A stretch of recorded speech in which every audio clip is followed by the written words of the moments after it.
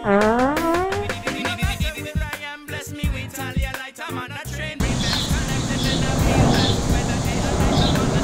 does oddly kind of look like me.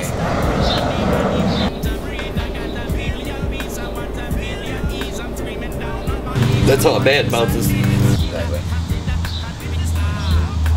Just a reminder, kids, just because it's a rub doesn't mean that you should rub one out with it.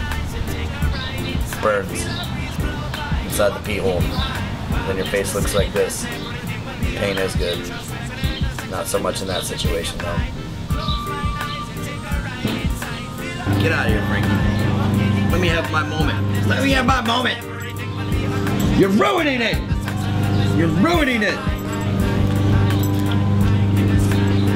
No. No, you don't need to use that much foil, but what I like to do sometimes, like if I'm doing this by myself, is I'll pull out a lot of foil, and then I'll turn myself into the Tin Man, and I'll reenact some scenes out of The Wizard of Oz.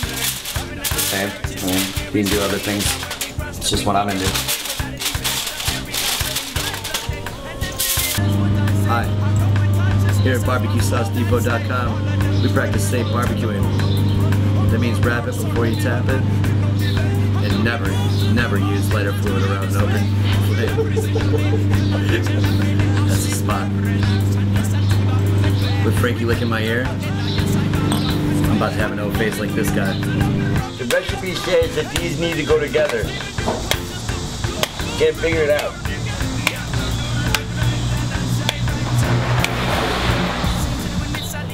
Cherry rub, barbecue sauce.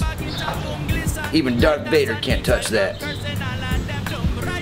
Here at BarbecueSauceDepot.com, we practice safe barbecuing. Meaning never stick your meat in unfamiliar territory. Because your face might end up looking like that. Please don't eat me. Please don't eat me. Or if you just sit home by yourself, eat a lonely little sandwich that's still delicious. Matt's watch looks like he got it out of a crane machine. It's a good looking fucking pig, I'll tell you that much.